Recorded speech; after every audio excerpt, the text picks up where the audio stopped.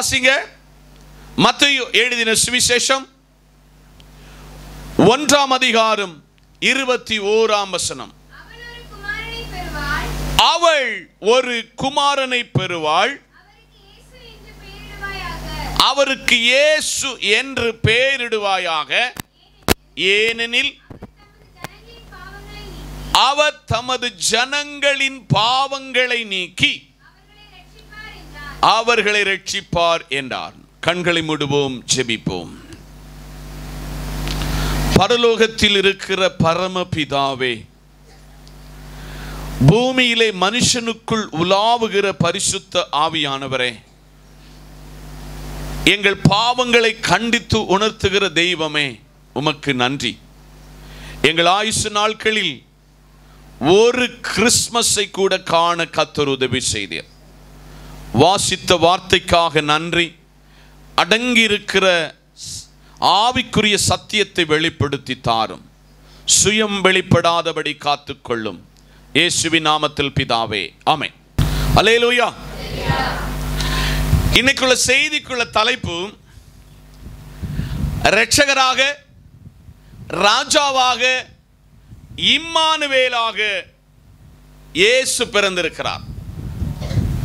அல்லேலூயா. இரட்சகராக, ராஜாவாக, இம்மானுவேலாக இயேசு பிறந்திருக்கிறார். சரித்திரத்தில் உள்ள போய் பார்க்க சொல்ல அநேகர் உலகத்தில் சாதனை படைத்திருக்கிறார்கள். ஹிட்லர், மகாத்மா காந்தி, இன்னும் அநேகர் விளையாட்டில், விஞ்ஞானத்தில், வரலாற்றில் அநேகர் சாதனை படைச்சிருக்கிறாங்க. ஆனால் இவர்கள் எல்லாருடைய சாதனை கல்லறைக்கு உள்ள சாந்தமாய் இருக்கும் பொழுது, நான் பிரசங்கிக்கிற இயேசு படைத்த ஒரு சாதனையாகும்.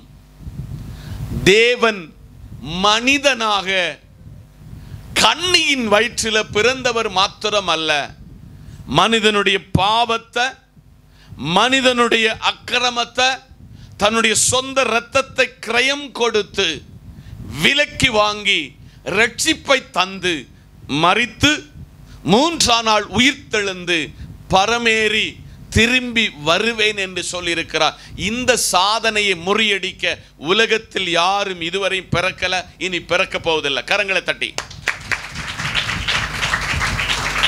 இந்த அருமையான காலை வேளையிலே நாம் வாசித்த வசனம் என்ன சொல்லுகிறது என்றால், இரட்சகராக இயேசு பிறந்திருக்கிறார்.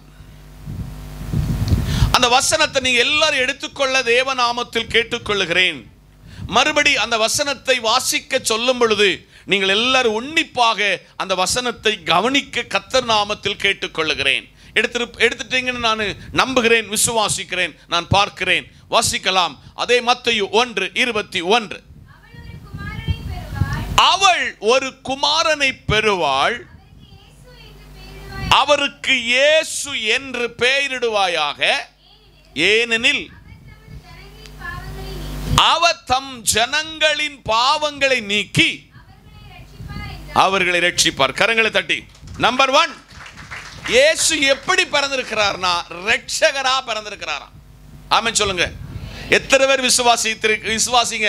என்ன இயேசு ரட்சித்தார், என் பாவங்களை மன்னிச்சார். நான் இப்ப வாழுகிறது இயேசுவுக்காக, அவர் ஒருவருக்காக நான் வாழ்கிறேன். இது தூதன் மரியாளிடத்தில் சொன்னதாகும். இயேசு ஒரு இரட்சகராக, இயேசு இந்த பூமியிலே ஒரு இரட்சகராக, என் பாவங்கள், ஆதாமினுடைய பாவத்துக்கு பரிகாரமாக, ஆதாமினுடைய பாவத்துக்கு தன்னுடைய வாழ்க்கையை ஒப்பு கொடுத்தவராக நம்முடைய பாவங்களை அவர் மன்னித்திருக்கிறார். அதற்காக அவர் இரட்சகராக பிறந்திருக்கிறார் என்று பரிசுத்த வேதாகமம் என்னையும் உங்களையும் படிப்பிக்கிறது. ஆதலால் இன்னைக்கு காலையிலே அதை கொஞ்சம் கூடி தெளிவுபடுத்துவதற்கு தேவ சமூகத்தில் ஜெபத்தோடு உங்கள் மத்தியிலே நிற்கிறேன். வாசிக்கலாம். யோவான் எழுதின சுவிசேஷம் 3ஆம் அதிகாரம் அதனுடைய 17வது வசனம். உலகத்தை ஆக்கினிக்குள்ளாக்க தீர்க்கும்படிக்கு தேவன் தம்முடைய குமாரனை அனுப்பாமல் அவராலே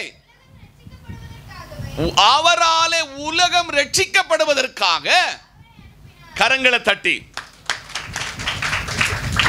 பாவத்தை மன்னிக்க மட்டும் இல்ல, உலகத்தை அவராலே இயேசு கிறிஸ்துவாலே ரட்சிக்கப்படுத்தும்படிக்காக, ரட்சிப்புக்குள்ளாக்கும்படிக்காக இயேசுவை பிதாவாகிய தேவன் இந்த உலகத்தில் அனுப்பியிருக்கிறார். இயேசுவிடத்தில் ஒருவன் போய் கேட்டான், எங்களுக்கு பிதா போதும், நீர் வேண்டாம். இயேசு அவனுக்கு பிரதியுத்தரமாக சொன்னார், என்னை கண்டவன் என் பிதாவை கண்டிருக்கிறான். நானும் பிதாவும் ஒன்றாயிருக்கிறோம். என்னை அல்லாமல் ஒருவனும் பிதாவினிடத்திலே வரான் என்று சொல்லும் பொழுது, இந்த இடத்துல இயேசுவை பிதாவாகிய தேவன் எதற்கு அனுப்பியிருக்கிறார் என்றால், நம்மை எல்லாவரையும் ரட்சிப்பதற்காக, நம்மை எல்லாரையும் மீட்டுக் கொள்வதற்காக, நம்மை எல்லாரையும் பரிசுத்த இடத்திற்கு கொண்டு சேர்க்கும்படிக்காக. அது இம்மையிலும் மாத்திரமல்ல, மறுமையிலும் அவரோடு கூட யுகமாய் வாழ்வதற்காக இயேசுவை பிதாவாகிய தேவன் நம்மை ரட்சிப்பதற்காக அனுப்பியிருக்கிறார் என்று யோவான் 3:17 அவர் திட்டப்படுத்தி தெளிவுபடுத்தி ஜனங்களுக்கு அறிவித்திருக்கிறார். ஆதலால் இந்த காலையிலே ஒரு கிறிஸ்மஸை செலிப்ரேட் பண்ணுவதற்கு தேவ சமூகத்தில் முன்னிருக்கிற தேவ ஜனமே, அவர் யாராக பிறந்திருக்கிறார் என்றால் இரட்சகராக பிறந்திருக்கிறார். உங்களை அவர் ரட்சித்திருக்கிறார், உங்கள் பாவங்களை மன்னித்திருக்கிறார், உங்களை தேவனுக்குள் வளர்வதற்கு தங்களை அர்ப்பணிப்பதற்காக இரட்சகராக பிறந்திருக்கிறார் என்று உங்களுக்கு பரிசுத்த ஆவியானவர் வெளிப்படுத்தி கொடுக்கிறார். அப்போஸ்தலர் நடபடி 4ஆம் அதிகாரம் அதனுடைய 12ஆம் வசனத்தை நாம் வாசிக்க கேட்போமே. அப்போஸ்தலர் நடபடிகள் 4:12. அவராலே அன்றி வேறொருவராலும் ரட்சிப்பு இல்லை, நாம் ரட்சிக்கப்படும்படிக்கு வானத்தின் கீழெங்கும் மனுஷருக்குள்ளே அவருடைய நாமமே அல்லாமல் வேறொரு நாமம். கரங்களை தட்டி உற்சாகத்தோட இந்த நல்ல காலை வேளையிலே சபையே, விசுவாசிகளே, இயேசு கிறிஸ்து அந்த முன்னடையிலே ஏன் கிடத்தப்பட்டார்? சாஸ்திரிகள் அந்த நட்சத்திரத்தை கண்டு ஏன் போய் சாஷ்டாங்கமாய் விழுந்து பணிந்தார்கள்? மெய்ப்பர்கள் இயேசுவினுடைய பிறப்பை மற்றவர்களுக்கு ஏன் அறிவித்தார்கள் என்றால், பைபிள் ஒரு உண்மையை நமக்கு படிப்பிக்கிறது. மேலே வானத்தில் கீழே பூமியில் இவரை அல்லாமல் வேறொரு இரட்சகர் இல்லை. அல்லேலூயா. அநேகர் இந்த பூமியிலே சாதனை படைத்திருக்கிறார்கள் என்று முகவரையாக நான் உங்களிடத்தில் சொன்னேன். ஆனால் அவர்களுடைய சாதனைகள் எல்லாம் கல்லறைக்கு அடியில் இருக்கும் பொழுது நான் பிரசங்கிக்கிற ஒருவருடைய சாதனை கல்லறை திறக்கப்பட்டிருக்கிறது. அவர் மனிதனை தம்முடைய சொந்த இரத்தத்தினாலே ரட்சித்து மீட்டு அப்பா பிதாவே என்று கூப்பிடத்தக்க புத்திர சுவிகார பாக்கியத்தை உங்களுக்கும் எனக்கும் அருள் இருக்கிறார். அவர்தான் இரட்சகர். இந்த இரட்சகரை நம்ம இந்த இடத்துல இருந்து அழைச்சு கூப்பிட்டுட்டு இந்த கிறிஸ்மஸுக்கு உங்க வீட்டுக்கு போக வேண்டும். அப்படி அவரை அழைத்து போனால் உங்களுக்கு ஆறுதல், உங்களுக்கு சமாதானம், உங்களுக்கு நித்திய நம்பிக்கை. இன்னைக்கு கண்ண மூடினாலும் நீங்க பரலோகத்தில் ஆபிரகாம் மடியில் தேற்றப்படுவீர்கள். கரங்களை தட்டி. அடுத்தபடியாக 1 தீமோத்தேயுடைய புத்தகம் 1ஆம் அதிகாரம் அதனுடைய 15வது வசனத்தை கூட ஒருவருக்கு வாசிக்கலாமே. 1 தீமோத்தேயு 1:15. பாவிகளை ரட்சிக்க கிறிஸ்து இயேசு உலகத்தில் வந்தார் என்ற வார்த்தை உண்மையும் எல்லா அங்கீகரிக்கும். கரங்களை தட்டி. ஒரு பெரிய பணக்காரனை தேடி இயேசு வரல, ஒரு பெரிய செல்வந்தனை தேடி வரல, நல்ல வண்ணம் படைத்தவனை தேடி வரல. தெய்வத்துக்கு முன்பதாக we are equal. நம்ம எல்லாம் தேவனுக்கு முன்பதாக சரிசமம். ஏழை என்றோ பணக்காரன் என்றோ, கலர் உள்ளவன் என்றோ கலர் குறைந்தவன் என்றோ, ஜாதியில் கூடினவன் என்றோ குறைந்தவன் என்றல்ல, we are equal. 1 தீமோத்தேயுக்கு 1ஆம் அதிகாரத்தில் 15ஆம் வசனத்தில் கர்த்தர் சபைக்கு ஒரு பெரிய தூதை, தேவ சத்தத்தை ஜனங்களுக்கு வெளிப்படுத்தி காட்டுகிறார். பாவிகளை ரட்சிக்க. யார? பைபிள் சொல், ஒரு பாவி ரட்சிக்கப்பட்ட பரலோகத்தில் சந்தோஷம். நீங்க எல்லாரும் மனசுல, இந்த நெஞ்சில, மார்பில கையை தொட்டு சொல்லணும், நான் ஒரு பாவியா இருந்தேன். என் தாயில் கருவில் பெயர், நான் என்னுடைய தாய் எனக்கு பெயரிடுவதற்கு முன்பதாக என்னை பெயர் சொல்லி அழைத்தவர். பல பாவத்திலே நான் சிக்கொண்டு போனேன், நான் போதை பொருளுக்கு அடிமையானேன், நான் விபச்சாரத்திலே அடிமையானேன். ஆண்டவர் என்னை ரட்சித்தார். அவர் என்னுடைய பிள்ளை, அவருடைய பிள்ளையாக என்னை மாற்றினார். அதனால் தீமோத்தேயுவுக்கு எழுதி கொடுக்கிறார், பாவிகளை ரட்சிக்க கிறிஸ்து இயேசு உலகத்துக்கு வந்தார். இளைய குமாரன் அப்பனுடைய வீட்டிலிருந்து ஒரு பாவியாக அவன் போனான். அவனை அந்த புத்தி தெளிந்த பொழுது அவன் தன் தகப்பன் வீட்டை தேடி வந்தான். ஒரு காலத்தில் தேவனோடு நீங்கள் ஐக்கியப்பட்டிருந்த காலம், உங்களுக்குள்ள இருந்த ஜெபம், உங்களுக்குள்ள இருந்த பரிசுத்தம், உங்களுக்குள்ள இருந்த விசுவாசம், உங்களுக்குள்ள இருந்த ஆராதனை, உங்களுக்குள்ள இருந்த வேத வாசிப்பு எல்லாம் குறைந்து போயிட்டே. சகோதரா, நீ பாவியாக இந்த இடத்துல உட்கார்ந்து இருக்கிறார். உன் பாவத்தை மீட்பதற்காக இரட்சகர் பெத்லகேமிலே முன்னணியிலே கிடத்தப்பட்டிருக்கிறார் என்ற மெசேஜ் சபையை தேடி வருகிறது. காதுள்ளவன் கேட்க கடவன். 1வது, இயேசு எப்படி பிறந்திருக்கிறார்னா இரட்சகராய் பிறந்திருக்கிறாராம். கையை பிடி சொல்லுங்க, இயேசு எனக்காக உங்களுக்காக இரட்சகராய் பிறந்திருக்கிறார். உங்க பாவத்தை மன்னிப்பதற்கு பிறந்திருக்கிறார். உங்களை அவருடைய பிள்ளையாக மாற்றுவதற்காக அவர் பிறந்திருக்கிறார். ஆதலால் இன்னைக்கு காலையில கிறிஸ்துமஸ் செலிப்ரேட் பண்ண சொல்ல நீங்களும் நானும் சொல்லணும், என்னை ரட்சிப்பதற்காக, பாவத்தை மன்னிப்பதற்காக, என்னுடைய பாவத்தை மன்னிப்பதற்காக இயேசு பிறந்திருக்கிறார். எவ்வளவு சந்தோஷம்! அல்லேலூயா! சந்தோஷம் வரலையே? அல்லேலூயா! என்னுடைய பாவத்தை, என்னுடைய அக்கிரமத்தை மன்னிப்பதற்காக இயேசு பிறந்திருக்கிறார். இது ஒரு பெரிய உண்மை, இது ஒரு பெரிய ரகசியம் என்பதை சபையை, உங்களை என்ன ஆண்டவர் இந்த காலையில் படிப்பிக்கிறார். அதிகாலையில். நம்பர் 2 வாசிங்க, மத்தேயு 2ஆம் அதிகாரம் 2ஆம் வசனம். யூதருக்கு ராஜாவாக பிறந்திருக்கிறவர் எங்கே? கிழக்கிலே.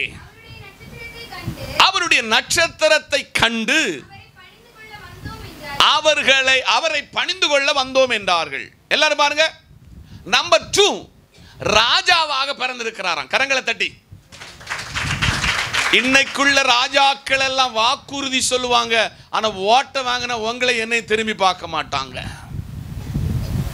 வேலை தருவேன்னு சொல்லுவாங்க, விலையை குறைப்பேன்னு சொல்லாங்க, ஆனா ஜிஎஸ்டி போட்டு எல்லாருக்கும் ரொம்ப நெருக்கடி கொடுப்பாங்க. ஆனா சாஸ்திரிகளுக்கு தேடி வந்த பொழுது, சாஸ்திரிகள் நமக்கு படிப்பிக்கிற ஒரு பெரிய மர்மமான ஒரு புதைப்பொருள் தேவன் நமக்கு தந்திருக்கிறார். மத்தேயு 2:2 சொல்றாரு, சாஸ்திரிகள் ராஜாவாய் பிறந்திருக்கிறவர் எங்கே பிறந்திருக்கிறார்? உலகத்தில் தீர்க்க தரிசனம் உரைக்கப்பட்டது, என் தேவனாகிய மேசியா ராஜாதி ராஜாவாக பிறப்பார். அக்காலத்திலே ஏரோது, அக்காலத்திலே பிலாத்து, அக்காலத்திலே அன்னா, அப்படி அநேக ராஜாக்கள் இருக்கிற காலத்திலே ஆகும்.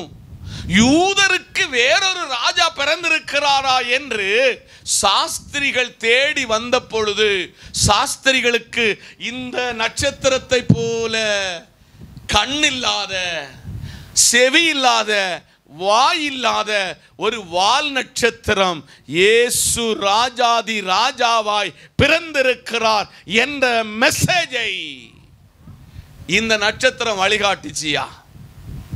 இன்னைக்கு காலையில ஒரு ஆண்டில் எனக்கு உங்களுக்கு ஜீவன் சுகம் பலன் தந்தார். இந்த நட்சத்திரத்தை விட உங்களுக்கு கண்ணுண்டு, நல்ல பேச்சு திறமை உண்டு, நல்ல பொருளாதாரம் உங்க கையில வந்ததுண்டு, உங்களுக்கு அநேக நன்மைகளை கத்த தந்தார். கத்தர் இந்த காலையில கேட்கிறாரு, நட்சத்திரத்தை போல எத்தனை பேர் என் இயேசு ராஜா என்று வழிகாட்டினீர்கள்? என் ராஜாவை எத்தனை பேருக்கு அறிவித்து இருக்கிறீர்கள் என்று ஆவியானவர் கேட்கிறார். இந்த காலையில இது எங்க போய் தேடினாங்கன்னா அரண்மனையில போய் கேட்காங்க. யூதனுக்கு ராஜாவாய் பிறந்தவர் எங்கே பிறந்திருக்கிறாரு? ராஜாவினுடைய கண்களும் அவருடைய சிந்தனைக்கும் இயேசு பிறந்ததை அறிவிக்கல. ஆனா கிழக்கிலிருந்து சாஸ்திரிகள் புறப்பட்டார்கள். பரிசுத்தாவியானவர் சபையோடு சொல்லுகிறார், சாஸ்திரிகள் புத்தி கூர்மை உடையவர்கள், அவர்களுக்கு வெளிப்படுத்தி கொடுக்கப்பட்டது. யூதருக்கு ராஜாவாக ஒருவர் பிறந்திருக்கிறார், அவர் பெத்லகேமிலே பிறந்திருக்கிறார். அதனால நீங்க அந்த மாட்டு தொழுவத்தை எல்லாம் விட்டுருங்க, முன்னணையெல்லாம் விட்டுருங்க. ராஜாதி ராஜாவாக இயேசு பிறந்திருக்கிறார் என்று அருமையான வேதாகமும் சொல்லி இருக்கிறது. இது நேற்றைக்கு இன்னைக்கு தோணல. மீகா என்கிற தீர்க்கதரிசி ஆண்டுகளுக்கு பிசியில வாழ்ந்தவர் அதை வெளிப்படுத்தி உறுதிப்படுத்தி சொல்லியிருக்கிறார். மீகா 5ஆம் அதிகாரம் 2ஆம் வசனத்தை வாசிங்க பாப்போம். மீகா 5:2. எல்லாரும் பாருங்க. எப்பிராத்து என்னும் பெத்லகேமே, நீ யூதயாவில ஆயிரங்களுக்குள் சிறியவன், இஸ்ரவேலை ஆள போகிறவர் உன்னிடத்திலிருந்து புறப்பட்டு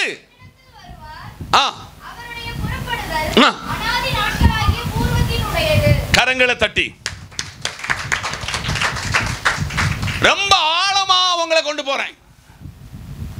பிசில ஊழியம் செய்தவராகும் சிறிய தீர்க்கதரிசிகளில் ஒரு தீர்க்கதரிசியாக இருக்கிற மீகா, யூதயாவில் பெத்லகேம் என்னதான் இருக்குமா? சின்னதியா. இந்தியாவில் கதிரவன் காலனுடைய மேப்பை நீங்க போய் கொஞ்சம் உள்ள போய் பார்க்க சொல்ல, ஒரு சின்ன ஒரு பொட்டு போல் இருக்கிற ஒரு கிராமம். யூதயாவில் பெத்லகேம் சிறியதா இருந்தாலும் அதிலிடத்திலிருந்து ஒரு ராஜா தோன்றுவார். ஹலோ, இந்த காலையிலே சாஸ்திரிகள் தேவ சமூகத்தில் அவர் இரட்சகர் என்று தேடி போன பொழுது இங்கே பைபிள் சொல்கிறது, ராஜாவாக மீகாவுக்கிட்ட சொல்றார், பெத்லகேம் சிறியதா இருக்கிற அந்த குட்கிராமத்தில் இயேசு பிறப்பார்.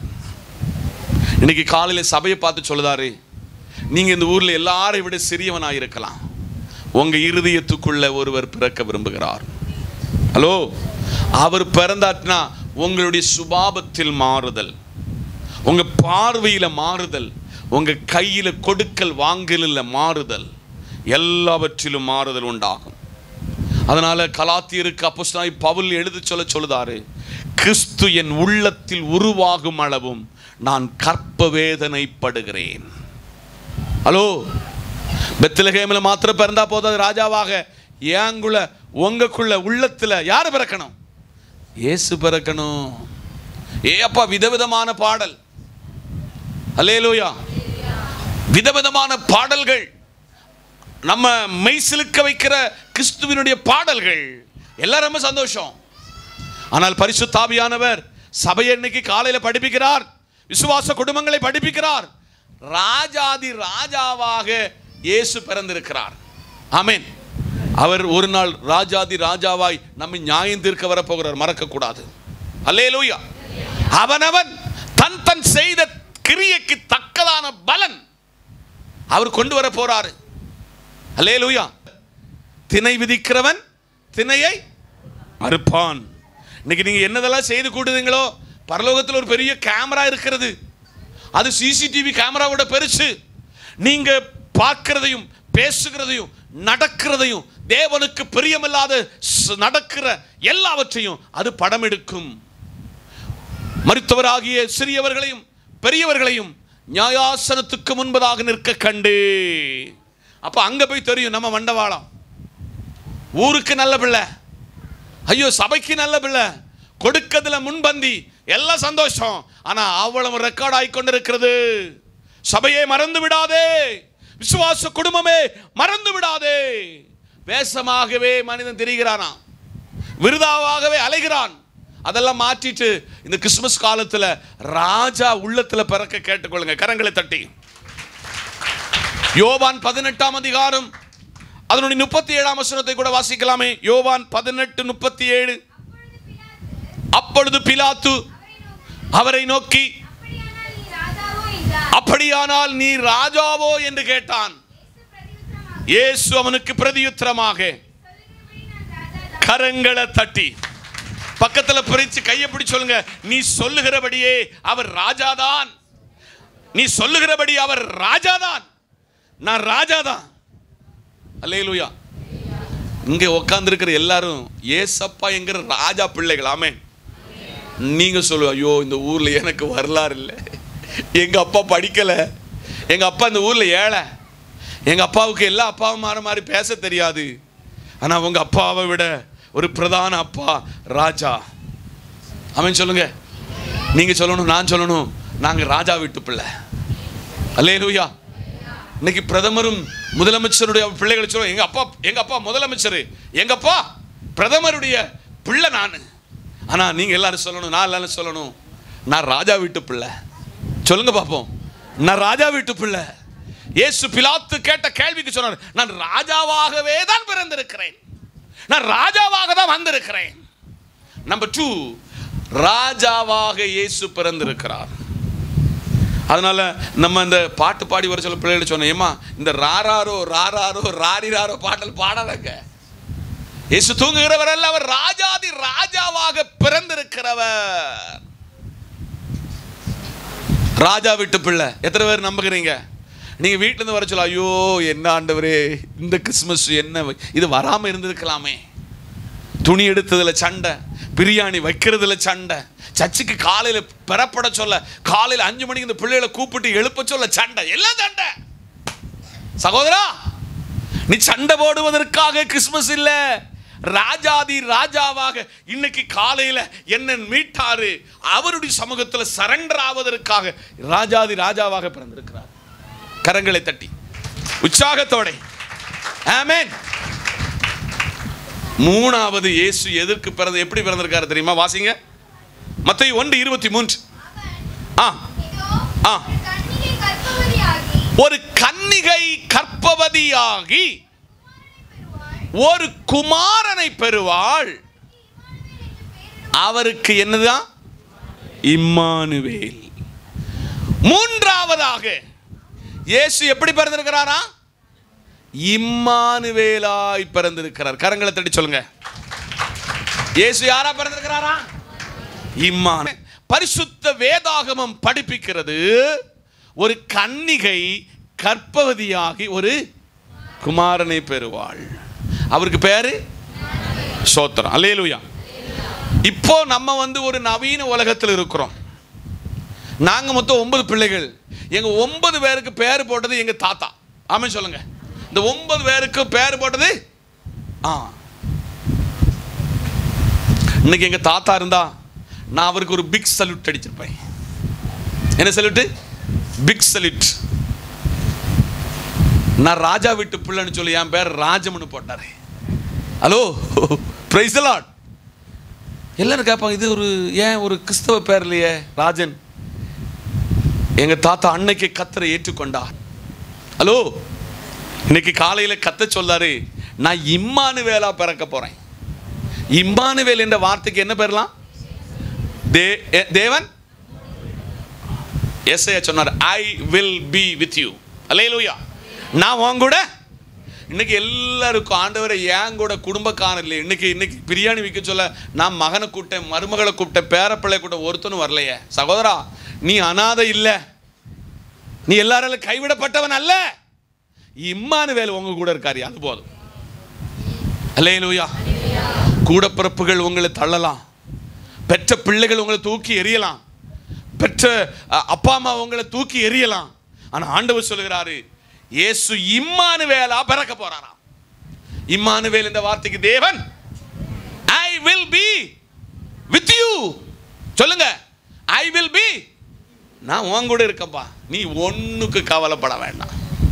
உனக்கு பிள்ளை தர வேண்டிய நேரத்தில் பிள்ளை தருவாரு, உனக்கு வீடு கட்ட வேண்டிய நேரத்தில் கட்டி தருவாரு, நீ சமாதானம் இல்லாத நேரத்தில், நீ எல்லாம் இழந்து நிற்கிற நேரத்தில் உன் தோளை தட்டி I will be with you, நான் உன் கூட இருக்கிறேன். மலைகளை போல பிரச்சனைகள், தீய போல சில பிரச்சனைகள் உன்னை கொடுங்காற்றாய் அடிக்கும் பொழுது, குடும்பத்தார் உறவுகள் நீ பழகினவங்கள் எல்லாம் உன்னை தூர விட்டு போக சொல்ல, I will be with you ஆக, இம்மானுவேலாக நான் பிறப்பேன். இதுக்கு ஏசாயா பதில் கொடுக்கிறார். ஒரு கன்னிகை கர்ப்பவதியாகி ஒரு குமாரனை பெறுவார், அவருக்கு பேரு, இது பிசி எத்தனை, பிசி 740 சொன்ன தீர்க்க தரிசனமாகும். இந்த தீர்க்க தரிசனம் நிறைவேற ஏடி கொஞ்சம் வருஷம் ஏற்பட்டது. சரித்திரத்தை 2ஆக மாற்றினதற்குரிய அங்கீகாரம் நான் பிரசங்கிக்கிற இயேசுவுக்கு மட்டும்தான் சார்ந்தது. ஆமென், அல்லேலூயா என்பதை இந்த காலையில் அறிவிக்கிறேன். இன்னும் ஒரு காரியத்தை கூட விளக்கி சொல்லணும்னு ஆவியில் நான் ஏவப்படுகிறேன். லூக்கா 1:28, அவள் இருந்த வீட்டில் தேவதூதன் பிரவேசித்து, கிருபை பெற்றவளே வாழ்க. ஹலோ எல்லாரும், கர்த்தர் உன்னுடனே இருக்கிறார், ஸ்திரீகளுக்குள்ளே, கரங்களை தட்டி. தூதன் வந்து மரியா கிட்ட சொன்னாரு, கர்த்தர் வாங்க கூட. சகோதரிமாரே, உங்க பட்சமாக ஏசப்பா, ஆமென் சொல்லுங்க, உங்க கூட இருக்கிறவர். சகோதரமாரே, உங்க பட்சத்தில் இருக்கிற ஆண்டவர். இந்த தூதன் சொன்னான், அவர் உங்க கூட, அவர் உங்க கூட இருக்கிறார். பைபிள்ல அநேக கதாபாத்திரங்கள் உண்டு. அவருடைய சரித்திரத்தை எல்லாம் நீங்க பின்னிட்டு பார்க்கும் பொழுது, அவங்க சரித்திரத்தில் ஒரு பெரிய உண்மை நமக்கு படிப்பிக்கிறது. அவங்க எல்லாம் கூட இருந்தவங்க, ரொம்ப பேர் இருந்தவங்க அவங்கள விட்டு வெளியே போயிட்டாங்க. ஆனால் இயேசு சொல்லுதாரு, தூதன் மரியாளத்தில் சொல்லுதா, நீ கிருபை பெற்றவளே, உங்கூட ஒருவர் இருக்கிறாரு, உங்கூட இருக்கிற ரட்சகர், உங்கூட இருக்கிற ராஜாவாக்கு நீ மடியில் சுமந்து இருக்கிறது யாருன்னா, ராஜாதி ராஜாவா பிறந்தவர் இம்மானுவேல் ஆகும் என்று கர்த்தர் படிப்பிக்கிறார். எரேமியா 1:8, எரேமியா 1:8, நீ அவர்களுக்கு பயப்பட வேண்டாம், உன்னை காக்கும்படிக்கு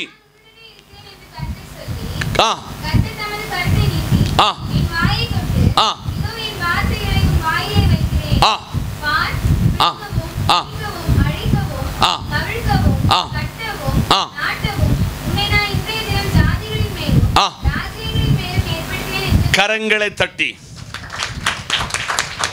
இந்த கிறிஸ்மஸை இம்மானுவேலை செலிப்ரேட் பண்ணுகிற தேவ பிள்ளைக்கு எரேமியாவுக்கிட்ட சொன்னாரு, எரேமியாவே நீ பயப்படாத, உன்னை கொண்டு சிலதை கட்டுவேன்னு, உன்னை கொண்டு சிலதை இடிக்க வைப்போம்னு, உன்னை கொண்டு பராக்கிரமான சில காரியங்களை செய்வேன். ஒருவேளை எனக்கு படிப்பில்லை, வேத அறிவில்லை, வேத ஞானம் இல்லை, எனக்கு மற்றவங்களை போல வேத நிபுணனும் இல்லை, நான் உன் கூட இருக்கிறேன். நீ சிலதை இந்த புதிய ஆண்டில் கட்டப் போகிறாய். சில இடிக்கப்பட்ட இடத்துல, எல்லாராலும் வெறுத்து தள்ளப்பட்ட இடத்துல, வேலை ஸ்தானத்தில், தெருவில், சபையில் உங்களை என்ன அவர் கட்ட போறார். உங்களை கொண்டு என்ன கொண்டு சிலதை கட்ட போகிறாரு. தாஜ்மஹால் உங்களுக்கு தெரியும், ஒரு காதலில் வந்ததாக. என்னது தாஜ்மஹால்? இன்னைக்கு 7 அதிசயத்தில் இது மனுஷன் தான் செய்தான் ஐயா. இன்னைக்கு கர்த்தரோடு நடந்தால் உங்களை ஒரு சாதனை புருஷனாக, புருஷியாக ஆண்டவர் மாற்றுவார். உன்னை கொண்டு என்ன செய்வேன், கட்டுவேன். அத 1 செகண்ட் பார். உன்னை சில இடத்துல சிலத உன்னை உன் குடும்பத்தில் ஒன்றை வச்சு பிடுங்க வைப்பாரு. பிடுங்குவேன், இடிக்கவும், அழிக்கவும், என்னது? கவிழ்க்கவும் கட்டவும் நாட்டவும் உன்னை நான் இன்றைய தினம் ஜாதிகளின் மேலும் ராஜ்யங்களின் மேலும் கரங்களை தட்டி. இதெல்லாம் செய்யணும்னா எரேமியா கிட்ட சொன்ன நான் உன் கூட இருக்கிறதுனால மட்டும்தான்.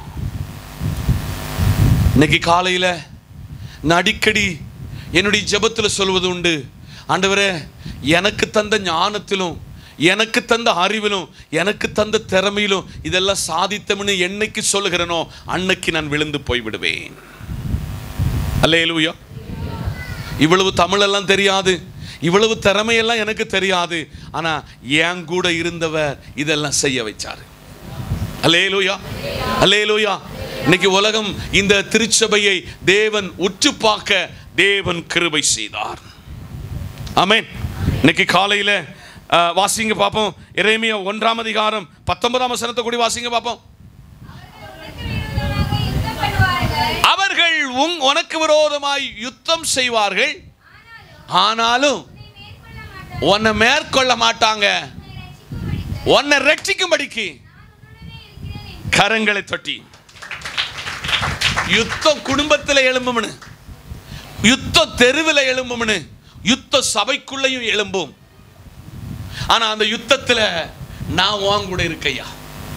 உங்க தொழிலுக்கு விரோதமா யுத்தம் எழும்பும், உங்க பரிசுத்தத்துக்கு நேராக எதிராக யுத்தம் எழும்பும்.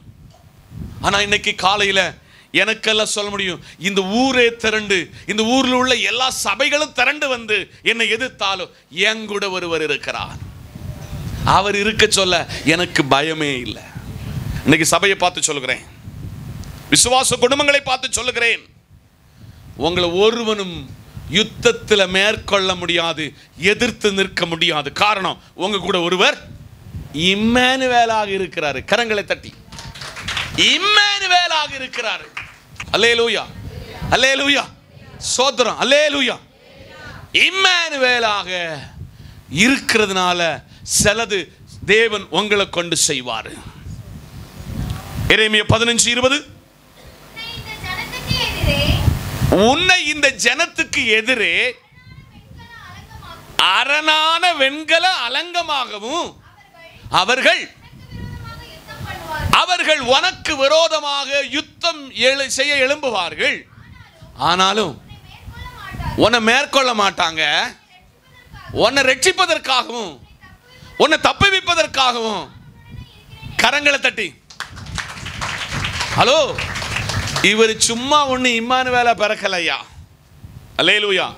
உன்னை அரணான அலங்கமாக, ஆமென், உன்னை குடும்பத்துக்கு அலங்கமாக வைப்பேன். அலங்கம் இஸ் ப்ரொடெக்டிவ் பண்ணுகிற ஒரு இடம், எதிரியை எதிர்கொள்கிற இடம், எதிரி உள்ள நுழையாமல் இருக்கிற இடமாகும் அலங்கம். நெகேமியாவின் காலத்தில் அலங்கம் இடிக்கப்பட்டது. எரேமியாவின் காலத்தில், நேபுகாத்நேச்சருடைய காலத்தில், நெகேமியாவின் காலத்தில் அலங்கம் இடிக்கப்பட்டது. ஆனா நெகேமியாவுக்கு ராஜாவுக்கிட்ட நல்ல ஒரு வேலை. என்ன வேலை? பானபாத்திரக்காரன். நல்ல சாப்பாடு, நல்ல பதவி, ராஜாவுக்கே சாப்பாடு கொடுக்கிற ஒரு பெரிய பதவி கிடைச்சிச்சு. ஆனால் அவனுக்குள்ள என் ஊர்ல கண்ணு தெரியாதவனும் காலுகை முடியாதவனும் வயதானவனும் என் ஊர்ல இருக்கிறான், அந்த அலங்கம் கெட்டியே தீர வேண்டும் என்று ராஜா கிட்ட தைரியமா சொன்னான். போய் ஆமென் சொல்லுங்க. ராஜா சொன்னாரு, உனக்கு உன் முகத்தை நான் இப்படி பார்த்ததே இல்லை. அல்லேலூயா, அல்லேலூயா. அவன் சொன்னான், என் இருதயத்தில் என் சொந்த ஜனத்தின் மேல தாகம் இருக்கிறது. இன்னைக்கு காலையில அம்மாமாரே, அப்பாமாரே, சகோதரங்களே, உங்க பிள்ளைகளை வச்சு அழுது கொண்டு இருக்கிறீங்களா? உங்க அழுகைய கொஞ்சம் மாற்றி வச்சுட்டு உங்க பிள்ளைகளுக்காக அலங்கம் கட்ட சபை முன் வர வேண்டும். இளைய குமாரன் வீட்டை விட்டு திரும்பி போனாம்னு சொல்லி அப்பன் இருக்கல, அப்பனுக்கு ஒரு நம்பிக்கை, என்னைக்காவது இவன் வருவான், என்னைக்காவது வருவான்னு நம்பினா அதே மாதிரி பிள்ளை ஆண்டவர் கொண்டு வந்து சேர்த்தார். இன்னைக்கு காலையில எரேமியாவோடு சொல்கிறாரு, நான் உன் கூட இருப்பேன். இன்னைக்கு ஆண்டவர் இம்மானுவேலாக பிறந்திருக்கிற இயேசு உங்க கூட இருக்கிறார். கவலைப்படாதீங்க. ஆமென். யோசுவா 1:9. யோசுவா 1:9. நான் உனக்கு கட்டளையிடவில்லையா? பலன் கொண்டு திடமனதா இரு, திகையாதே, கலங்காதே, நீ போகும் இடமெல்லாம் உன் தேவனாகிய கர்த்தர். கரங்களை தட்டி, இம்மானுவேல் என்றால் உங்க கூட இருக்கிறவர். அவர் உங்க கூடவே இருப்பார். இந்த பாட்டு சேர்ந்து என்னோட கூட பாடலாமா? கூடவே இரும் ஓ இயேசுவே, நீர் இல்லாமல் நான் வாழ முடியாது. பக்கத்திலே இரும் ஓ இயேசுவே, நீர் இல்லாமல் நான் வாழ. அந்த பாடலை என்னோட இணைஞ்சு தம்பிமா தங்கச்சிமார் சேர்ந்து பாடுங்க. கூடவே இரும் ஓ இயேசுவே, நீர் இல்லாமல் நான் வாழ முடியாது. சேர்ந்து சொல்லுங்களா? பக்கத்திலே இரும் ஓ இயேசுவே, நீர் இல்லாமல் நான் வாழ முடியாது. இன்னைக்கு ஒரு பொருத்தனை எடுக்கலாமா? என் கூட இருக்கிற ஒருவர், ஆமென், என் கூட இருக்கிற ஒரு கர்த்தர். இன்னைக்கு காலையில இம்மானுவேல் உங்களுக்குள்ளே, உங்க சரீரத்துக்குள்ள அவர் பிறந்திருக்கிறார். ஆமென். அல்லேலூயா, அல்லேலூயா. யோசுவா 1 கூட வாசிங்க, 1:9 வாசிங்க. நான் உனக்கு கட்டளையிடவில்லையா? பலம் கொண்டு. இங்க பாருங்க, இந்த கிறிஸ்துமஸ்ல எல்லாருக்குள்ள ஒரு பலம் வந்துடணும். ஆமென். பலம் கொண்டு திடமனதாயிரு, திகையாதே, கலங்காதே, நீ போகும் இடமெல்லாம் உன் தேவனாகிய கர்த்தர் வாங்கூட இருக்கிறார். எத்தனை பேர் விசுவாசிக்கிறீங்க? என்னையெல்லாம் இவ்வளவு ஆண்டுகள் இந்த இடத்துல பிடித்து நிறுத்தின ஒரு ரகசியம் என்றால், எங்க வீட்டில் போய் கேட்டீங்கன்னா, நான் வேலை செய்த இடத்துல ஒரு இடத்துல பிடிச்சு நின்னதில்லை. எல்லா இடத்துலையும் 3 நாள் கூடினால் 1 மாசம் வீட்டுக்கு அந்த அல்பா சூட்கேஸ் இப்பவும் இருக்கு. அந்த சூட்கேஸ் போகாத இடமே இல்லை. அந்த சூட்கேஸ் உறுதியா நின்ன இடம் செங்கோட்டை தான். அல்லேலூயா. காரணம், இதை எடுத்தவனை தரித்திரனாக்க மாட்டாரு, இது எடுத்தவனை தோல்வியடைய செய்ய விட மாட்டாரு, இதை எடுத்தவனை ஆண்டவர் உயர்த்துவார். இதை வாசிக்கிறவனும் இதை தியானிக்கிறவனும் இதை கை கொள்ளுகிறவனும் பாக்கியவான் என்று சொல்லியிருக்கிறார். அந்த பட்டியலில் ஆண்டவர் என்னையும் சேர்த்தார். ஆமென். ஸ்தோத்திரம். இயேசு உயிர்த்தெழுந்து தன்னுடைய சீடர்களுக்கு சொல்லி போனது காரியம். மத்தேயு 28:20 வாசிங்க. நான் உங்களுக்கு கட்டளையிட்ட யாவையும் அவர்கள் கை கொள்ளும்படிக்கு அவர்களுக்கு உபதேசம் பண்ணுங்கள். இதோ எல்லாரும் பாருங்க, உலகத்தின் முடிவு பரியந்தமோ சகல நாட்களிலும். கரங்களை தட்டி சொல்லுங்க பாப்போம். நான் அடிக்கடி கவிஞன் கண்ணதாசனுடைய பாட்டில் ஒரு பாட்டை அடிக்கடி சொல்லுவேன், ஞாபகப்படுத்துவேன். வீடு வரை உறவு, வீதி வரை மனைவி, காடு வர பிள்ளை, கடைசி வர ஐயோ சோத்திரம். அதுவும் பாருங்க, தமிழ்நாட்டில் அந்த ஒரு மூளை வரும், மூளையில் கொள்ளி வைப்போம். அதோட அந்த அம்மாவை கூப்பிட்டு ஒரு வெள்ளை சேலையை அடிச்சு சீல் அடிச்சு, மவளை உக்கார், இனி எந்திக்க கூடாது. என் அப்பன் விதவைகளின் பட்சத்தில் இருக்கிற தெய்வம். ஆமென். அல்லேலூயா. விதவைகளை அங்கீகரித்த ஒரே புத்தகம் இந்த புத்தகம் தாயா. அம்மாமாரே, நீங்க சில விதவைகள் இருக்கலாம், நீங்க பல இடத்துல ஓரங்கட்டி நிற்கிறத என் கண்ணு கண்டு இருக்கிறது. இனி நீ அப்படி ஓரங்கட்டி நிற்கிறவள் அல்ல.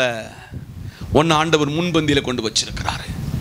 பால் காய்ச்சிற வீட்லையும் கல்யாண வீட்லையும் உங்க நேரம் முன்ன நிற்கணும். உங்க பட்சத்து நிற்கிற ஆண்டவராக எங்க அப்பா. ஆமென். அல்லேலூயா. எங்க ஊர்ல ஒரு பாரம்பரியம் உண்டு. கணவன் மரித்தாலும் இந்த திருமாங்கிலத்தை அவர்கள் எடுத்துக்கொள்ள மாட்டார்கள், அங்கே கிடக்கும்னு. அதுக்கு உதாரணம் எஸ்என்ஆர் அம்மச்சி வீட்டில் போய் பாருங்க, அது இன்னைக்கு அந்த அந்த அந்த அந்த மின்ன போட்டிருக்குன்னு. ஹலோ, சரித்திரத்தை இந்த புஸ்தகம் மாற்றினது. ஆமென்.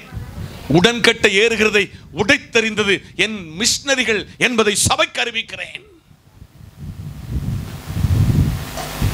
வீதி வர யார் வருவா? ஹலோ, மனைவி வருவா. காடு வர அந்த பிள்ளை அந்த முகத்தில் அந்த முடிய முகத்தை அப்படி அந்த துணி கொண்டு மூடும். இது வரதாம்யா உலகம்னு கண்ணதாசன் எழுத சொல்ல, நான் பிரசங்கிக்கிற இயேசு சொல்றாரு, உலகத்தின் முடிவு. இந்த உலகம் என்னைக்கு வர நிற்கதோ அன்னைக்கு வர உங்க கூட நிற்கிறவராக்கும் இயேசப்பா. இம்மானுவேல். அந்த ஸ்பிரிட்டோடு இந்த இடத்துல நீங்க போகணும். நம்பர் 1, இயேசு இரட்சகராய் பிறந்திருக்கிறாராம். நம்பர் 2, இயேசு ராஜாவாக பிறந்திருக்கிறாராம். நம்பர் 3, இயேசு இம்மானுவேலாய் பிறந்திருக்கிறார். ஒரு ஹை தாட்ல பரிசுத்தாவியானவர் இன்னைக்கு காலையில சபையை படிப்பிச்சிருக்கிறாரு. இருக்கிற இடத்துல தலைகளை தாழ்த்தி கர்த்தர் சமூகத்தில் நாம் முழங்கால் படியிட்டு அவரிடத்துல சொல்லுவோம், நான் இன்னைக்கு செலிப்ரேட் பண்ண போகிற இயேசு கிறிஸ்து, பர்த்டே செலிப்ரேட் பண்ணுகிற இயேசு இரட்சகராய் பாவத்தை மன்னிக்கிறவராய் பிறந்திருக்கிறார். ராஜாதி ராஜாவாய். பிலாத்து நீ ராஜா வா என்று கேட்டதற்கு நான் ராஜாதான் என்று இயேசு சொன்னாரே. இன்னைக்கு காலையில இம்மானுவேல் ஏசாயாவில் சொன்னாரு, நமக்கு ஒரு பாலகன் பிறப்பார், நமக்கு ஒரு குமாரன் கொடுக்கப்படுவார், கர்த்தத்துவம் அவர் தோளின் மேல் இருக்கும், அதிசயமானவர், ஆலோசனை கர்த்தர், நித்திய பிதா, சமாதான பிரபு. ஒரு கன்னிகை கர்ப்பவதியாகி ஒரு குமாரனை பெறுவாள், அவருக்கு இம்மானுவேல் என்று பெயரிடுவாயாக. தேவன் நம்மோடு கூட இருக்கிறார். இந்த காலையில இம்மானுவேலை என் உள்ளத்தில் பிறக்க வைத்து நான் இந்த இடத்திலிருந்து புறப்பட வேண்டும். அப்படிப்பட்ட ஒரு நல்ல கிறிஸ்மஸ் ஆக மாறணும்னு சொல்லி ஜெபம் பண்ணுவார். நான் உங்களுக்கு ஜெபிக்க போகிறேன். நேசிக்கிற நல்ல பிதாவே, மனோகரமான இந்த நல்ல காலை வேளையிலே பரிசுத்த ஆவியானவர் எங்களோடு கூட பேசினீரே, வார்த்தை அனுப்பினீரே, உமக்கு நன்றி. வார்த்தையின்படி வளர வாழ நிலைத்திருக்க கிருபை தாரும். தொடர்ந்து எங்களை பரிசுத்தப்படுத்தும், நீதிக்குட்படுத்தும். இயேசுவின் நாமத்தில் ஜெபிக்கிறோம் நல்ல பிதாவே, ஆமென். ஆசீர்வாதம் நம்முடைய கர்த்தர் இரட்சகர் மீட்பருமாயிருக்கிற இயேசு கிறிஸ்துவின் கிருபை, பிதாவாகி தேவனுடைய அன்பு, பரிசுத்த ஆவியானுடைய அந்நிய ஐக்கியமும் நாம் அனைவரோடும் கேட்ட தேவ வார்த்தையோடும் சகல பரிசுத்தவான்களோடும் தேவ கிருபை இன்றும் என்றும் சகல நாட்களிலும் நிலைத்திருப்பதாக. ஆமென்.